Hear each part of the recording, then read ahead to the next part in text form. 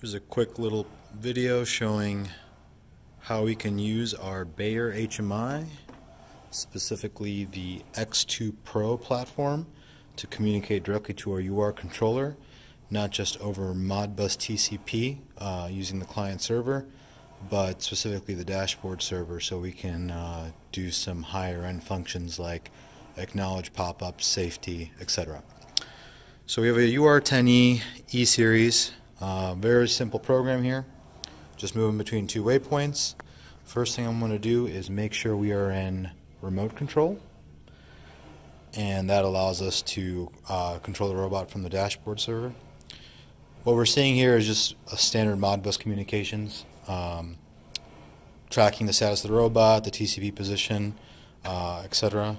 I'm going to go to dashboard server here.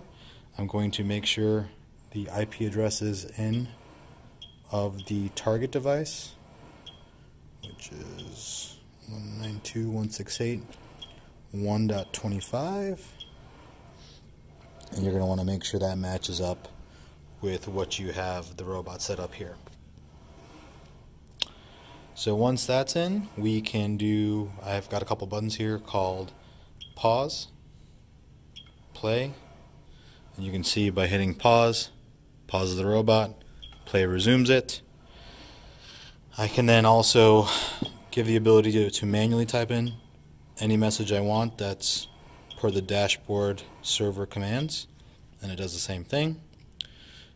I'm going to hit play again, and I'm going to create a protective stop just by letting it run into me.